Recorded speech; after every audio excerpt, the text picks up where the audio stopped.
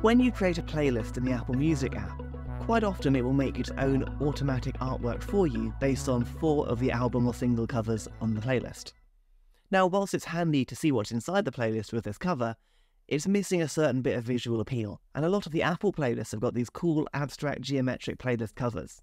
Well, now on iOS 17.2, you can edit the cover of your playlist to make it match your style.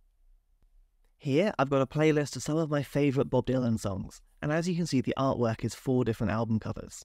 However, if I press the 3 dots in the top corner of my iPhone and then go on to Edit, I can then swipe sideways to change this cover completely. I could upload my own image or my own artwork if I wanted to, or if I swipe across from the right, I then have a selection of different geometric and artistic covers based on the colours of the artwork of the singles or albums in that playlist. For this playlist, there's a lot of black and white album covers, a lot of grayscale ones, and it's picking up those colours to make the artwork. Of course, if the playlist name changes, the artwork will change as well. I think I quite like this one for the playlist. It reminds me a little bit of piano keys or something.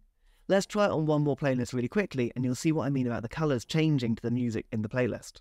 Here I've got some Christmas tunes that we play around the house, and again I'll press the 3 dots, go on to Edit, and then you can see in the cover suggestions, the colours now match the colours of the songs in this playlist, rather than the Bob Dylan playlist.